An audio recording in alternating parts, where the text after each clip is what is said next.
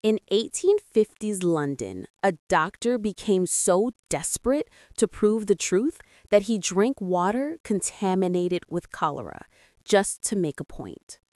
This is the story of Dr. John Snow, the man now known as the father of modern epidemiology. In the early 1850s, cholera was tearing through London. Most scientists believed in the miasma theory, that diseases spread through bad air. But John Snow disagreed. He believed cholera spread through contaminated water, especially from public pumps. In 1854, during the deadly Broad Street cholera outbreak, Snow began mapping every case. He discovered that most victims lived near the Broad Street water pump.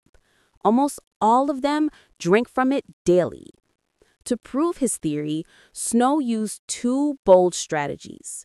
First, he convinced local authorities to remove the pump handle, and almost immediately the outbreak collapsed.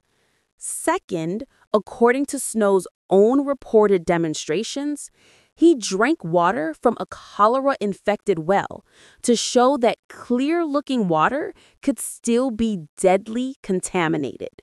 He didn't get sick, but the act shocked the medical community.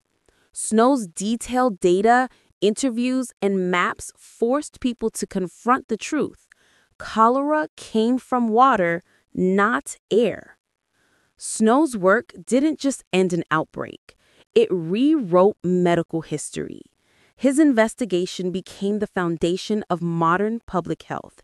And all of it started with one doctor willing to risk his life for a theory the world refused to believe.